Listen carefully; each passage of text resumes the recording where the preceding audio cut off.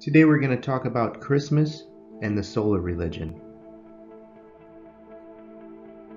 As we know, December 25th is celebrated as the birth of Jesus Christ. But why December 25th? I'm sure most of us have asked that question. Well, one thing we know is December 21st or 22nd, depending on the year, is the winter solstice. And the winter solstice is the time of the year where the sun is at its lowest point. Okay, it's the shortest day of the year. We know that most ancient religions, ancient groups, had a holiday or religious ceremony on the winter solstice. The sun is at its lowest point, and it stays there for a few days, and then on December 25th is the birth of the sun, the new sun. The days begin to get longer, a new year ahead. So that's on December 25th. So we begin to see that Jesus, the Son of God, is actually the Son, S-U-N, of God. Okay? So when we start to look through this lens, we can understand so many things. For one, Jesus had 12 apostles or disciples. Here we see a picture, Peter, Andrew, James, John, so on. Well, the 12 apostles or disciples of Jesus are the 12 signs of the zodiac.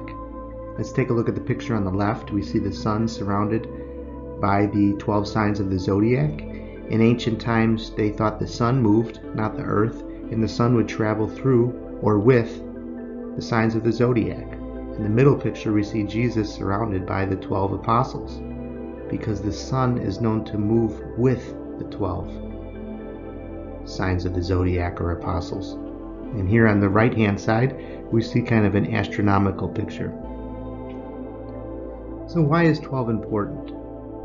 Okay, we know there's 12 signs of the zodiac, but what else? Why is 12 important? Well, there's 12 months of the year. There's 12 hours of the day that we divide in two. You have 24.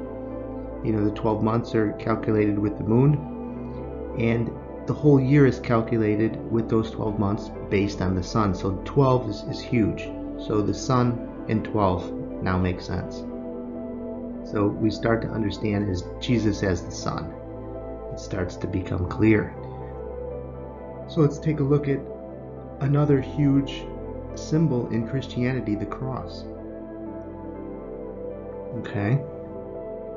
So in these two pictures, one a very ancient picture, the sun is represented with the 12 signs of the zodiac, and there's a cross section. Because as we look on the right, we see that the left and right is the fall and spring equinox, and the top and bottom are the summer and winter solstices. Important to break the year up in 4 seasons. And again, we're understanding time. How many of us look at our watch all day, or the clock, or time is very, very important. So the sun is calculating time, but also the sun is giving heat, it's light, crops are growing. We have to have the sun throughout the day to nourish ourselves, to even have life. So the sun is the major solar deity. The solar deity is the representation of God. So the Son of God. There's the cross. So we begin again to understand Christmas is the celebration around the sun.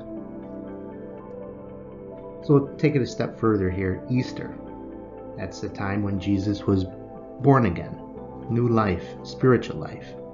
Well, Easter is the spring equinox.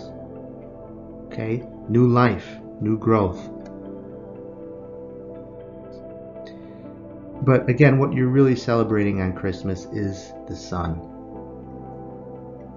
Okay, not to take anything away from the historical Jesus. There probably was a Jesus and a great man, but when the Romans 300 years later were creating this mythology to create this new religion, they incorporated a lot of their practices and rituals and mythology and based it on top of the story of Jesus.